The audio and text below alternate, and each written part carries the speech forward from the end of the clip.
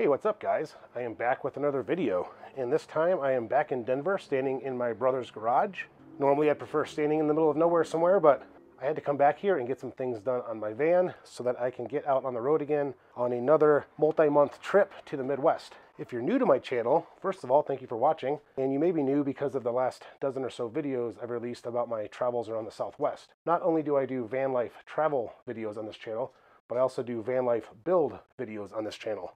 So if you're not familiar already, about a year and a half ago, I bought this van and I started the build out process myself right here in this driveway. And since then, I've taken the van on multiple trips and I have procrastinated on getting some things done in the van that really need to be done. So I can call this project complete or semi-complete or almost complete or however you want to look at it. So I figured in this video, I'll show you guys kind of where I'm at with the van build, what things I'm working on for the next month or so before I take off again, and kind of just give you guys an overall overview of the van itself and where it's come since the beginning. If you're interested in seeing some of the process of my van build, you can watch some of my YouTube videos in my video list, or you can check me out on my Instagram and see some photos of my progress there. There's a lot more photos on Instagram than there are build videos, so if you want to kind of see how things have come together, check out my Instagram. There's a link in my description below. But let's get more into this video, and I'll kind of show you guys where I'm at with things with the van. So first of all, you may have not noticed these boxes in some of my previous videos. That's because I left these storage boxes here in the garage on my last trip, but I've decided to put them back on the hitch, and I'll be leaving them there for my next journey to the Midwest.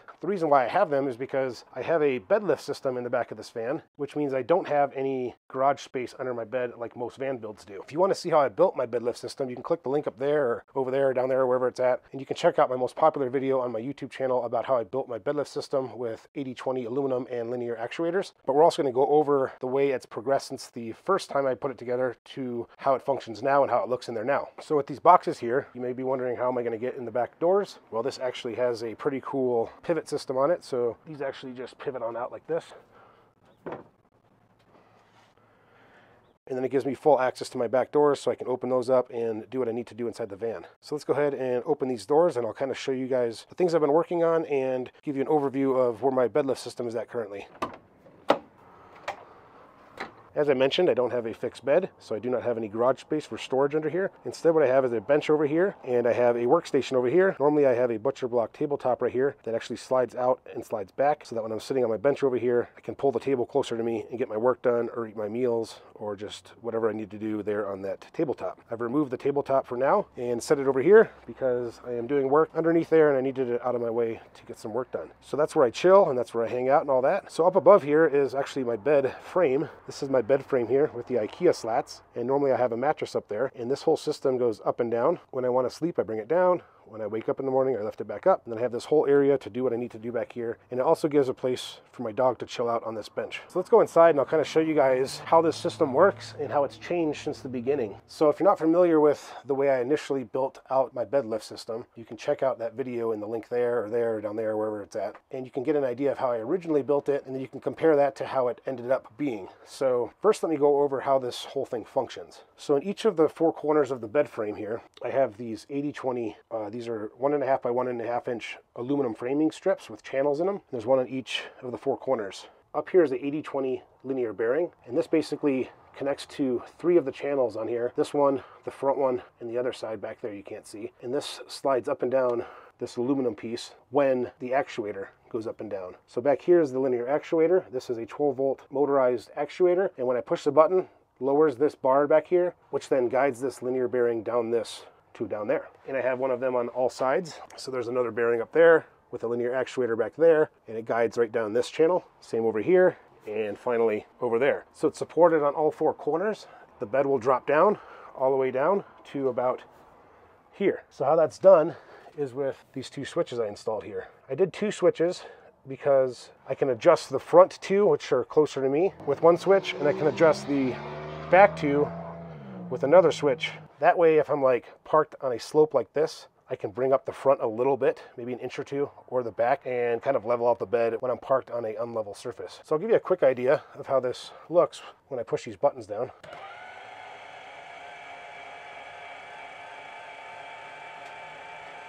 So I just dropped it down about 3 inches. Normally I can drop it all the way down here, but for the purpose of this video, I'm just gonna drop it a couple inches and raise it back up.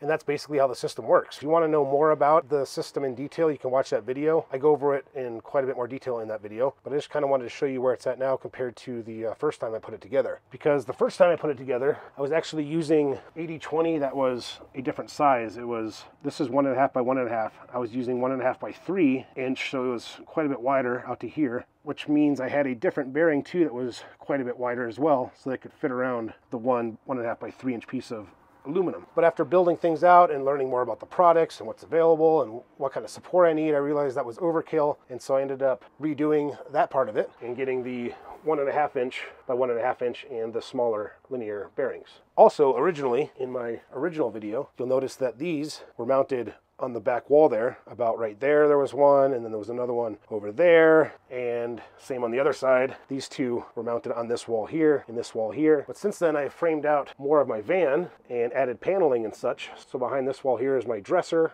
and then over here is my fridge. And I had to get the panels on here, and I had to get some paneling back here, and I ended up putting my paneling on here. And in the process of building out the back of the van, I decided to move them from this wall to this wall because it made adding my wall panels here a lot easier, and I think this just overall looks better and functions a lot better than the way I had it before. So with that being said, that's basically how the system looks now and how it works. I don't have any blueprints, I don't have any drawings whatsoever or anything. I just started building out the van, and as I was building it, I had to change things around. And as I framed out this area where my water tank is, I just kind of made a decision at one point in time to basically make a partial wall here and move the 80/20 to this side. And then I copied it and mirrored it over here and did the same thing. And then I kind of figured I'll do the same thing over here and over here. So how did I attach these to this wall? Well, I ended up getting them set up before putting the paneling on, and then I figured out where I needed my holes drilled, and I drilled my holes in the paneling up, and then I was able to mount this on here and get it secured. And then lastly, I ended up putting the paneling on the back after I got the 80/20 bolted to the other side. So this black paneling got put up later, and same on this side. And you'll notice on this side I have two holes, one here and one there. And those are access holes to the bolts for the brackets that hold the 80/20 on to this side here. So that if I need to tighten them, I can get in there and tighten them. And eventually I'm going to do the same thing to this side, cut some access holes and tighten up those bolts if I need to. As far as the other two pieces of aluminum that are also bolted on the other side of these panels, in order to access those, it's pretty easy. I just have to open my closet door here and remove a box that I built inside, and I can easily access those two bolts back there. And to access these two bolts, I just have to remove my fridge, which is actually pretty easy to remove, and then I have access to those two bolts to tighten those up. However, on my journeys for the last 3 months or so, driving over bad road, washboard road, dirt roads and whatnot, I haven't had any issues. They haven't come loose or anything. The only problem I've had, one bolt came loose, and that was the bolt holds my linear actuator right here to a bracket mounted to the 80/20 down there, and I've already gone ahead and tightened that up. But otherwise, the 80/20 and the bolts have held everything up in here pretty well, so I'm not too concerned about it. But there is a time that I need to tighten up some more bolts, then I'll be able to access everything and get those tightened up. So with that being said, guys, that's all I really have to say about the bed lift. This is the underneath view of my bed frame when it's up there and when I'm sitting here. And eventually I'm going to add a ceiling sort of thing to the bottom of the bed so you don't see these wood slats and you don't see the bottom of the mattress when you're back here. I just haven't gotten to that yet because there's some other things I need to work on and that I've been working on and that I want to get done first, and that'll come eventually, and I'll show you guys an update on that when I get to that point. But since this is a van build update video, I'll kind of show you guys what else I've been working on the last week or so and what I'm planning to finish up in this video. The one thing I've been working on mostly in the last week or so is my bench. If you want to see how my bench looked previously, I'm sure I have pictures on my Instagram, or you can check out some of my videos, and I'm sure it's in some of my videos. But what I've been building here is a bench that I can slide out to create a lounge area, either for myself or for my dog, or possibly for a smaller person that may need a place to sleep. So basically what I have here is I have this bench on a piano hinge, and this whole top will fold down completely, and I can access all my wiring that comes into my battery bank back here. What the real purpose of this bench is to slide out and create a level platform for chilling out on. Let me put you on the tripod here and I'll show you how that works. So right now it's in bench mode, and if I want it to be in a level flat mode so I can lay on here and get more comfortable, then basically what's going to happen is it's just going to slide out like this and create this flat surface like so. And yes, of course, I'll have cushions on here and all of that. So right now it's in the beginning stages, and I will be finishing this and getting it painted and set up real nice. And also with this setup, I will be able to remove this whole thing if I need to access my battery bank. So let me show you that real quick. I'm just going to pull this out. And now what you have here is basically just a bench with no backrest. You can basically remove this whole panel. This is where all my power is stored, obviously. If you guys want to know more about this, let me know in the comments and I'll create a video and show you guys how I put this together and what I have in here to make everything run the way it runs. So that basically covers the bench that I'm working on, and when I get more of that done, I'll kind of show you guys the final outcome of that in another video. But what I'm most excited about here in this video is getting my flooring finally installed. So as you see here, I do have flooring in here. This is just a basic subfloor I've had in here since day one. But I'm excited to get a floor in here finally, and that's what I have right up here is my new flooring, which is Life-Proof Driftwood Beech. I wanted something really light for the floor, and you can see it has subtle gray wood grain in it, which is fine with me. And to be honest, I had a floor in here already, a vinyl plank flooring, and it was a very dark color, much like my cabinets here, kind of went with those. But the problem with that was you could literally see like all the dust and dirt and grime and everything really easily on the floor, and that got annoying. I was feeling like I had to constantly clean the floor. So I'm hoping with a whiter, lighter floor, I won't have that issue as much. And another reason why I had to get rid of that floor was because it got pretty severely damaged hauling stuff in this van to finish my build. Now some people add their vinyl plank flooring before they add any of their cabinetry and such, and I considered doing that, but I knew it would get damaged by the time I was ready to be done with the van, and I know that the floor is going to get damaged in the future, so I decided to do my flooring after installing everything, so that if my flooring does get damaged, I can replace it with new flooring in the future and not have to rip everything out of the van or have to lay new flooring on top of the old flooring and all of that and and then lose, additional height in the van in the future. So that's why I'm doing it now, and that's what we're going to do in this video. All right, I'm back. So it was supposed to be kind of rainy and cloudy today, but it turned out to be a pretty nice day. So I switched to a baseball cap and took my hoodie off, and I've started getting the floor in. So let's go take a look at the side of it here. So the hardest part's done, which was basically the cuts around the front here where it curves in and back around that area. So that's all done, looking pretty good. And I just have to work my way to the back, and that's going to be the easy part. So I should be able to get this done here today. All right, so it's a new day again, and I'm continuing to finish off this flooring. So let me show you guys what I did recently. So a couple days ago, I went through and I caulked all the seams on the edges, as you can see here. That is white silicone, acrylic silicone caulk, and I did it all the way around, all the edges, all the way throughout the van. And today I went and picked up these strips of pine that I'm going to apply Danish oil to, and I'm going to use these as my trim along the bottom to cover up that edge, like so. And it should add a nice little accent to the van, kind of match the rest of the natural wood that I have going on in here. So I'm going to go ahead and get this stuff in place and then get it stained with Danish oil and get that installed. I think I'm just going to glue it to the other wood that's already down here, this white. So that's what I'm going to do to finish up this van floor. And there may be some other things in this video as well to show you some more updates. We've already talked about the bench and whatnot.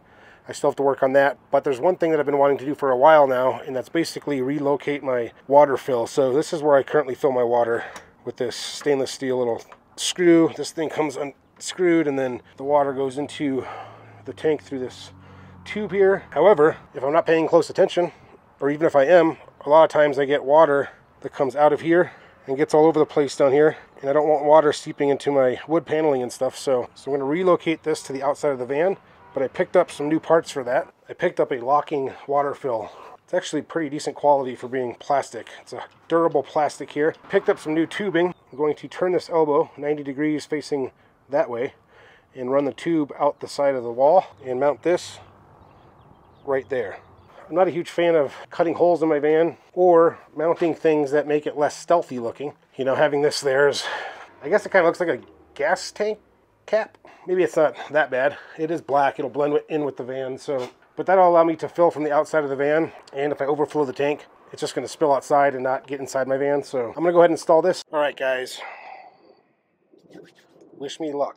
I just spent the last hour or so determining where I can cut this hole for my new water fill. And I hope I did it right, because if I messed it up, there's no turning back from cutting a 3-inch hole in the side of your van. So let me show you how I determine that real quick. So basically, back here I removed some of my insulation in the general area where I want the new fill to go, and carefully doing measurements back and forth and using my punch right here, I was able to punch a couple spots close to each other over here. It's going to be hard to see in the camera, perhaps, but there's one punch right there and another right above it. And by going back on the inside and the outside and measuring and everything, I'm going to use the top punch hole here to drill my 3-inch hole, which is going to basically fit right here, hopefully. That's the idea. So if we grab my 3-inch hole dozer and I put it right there on the top hole, it's going to cover exactly what I need, I think. So what I'm going to do here is I'm going to use some painter's tape, and I'm going to tape over this area, and I'm going to cut my hole. And if I did everything correctly, then we should be good to go. If not, then I got a big problem on my hands.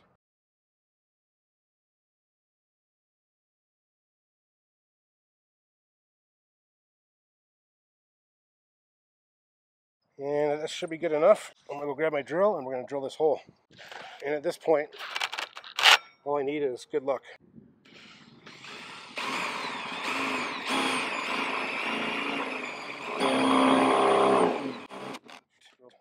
Check this quick.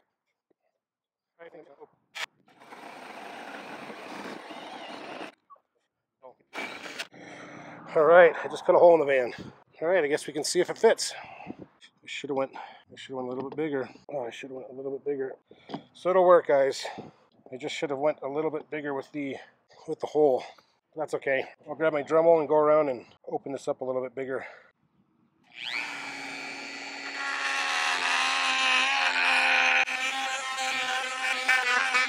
All right, guys, that didn't take very long at all. And now it sits flush here, just like that. Let's go see what it looks like on the inside.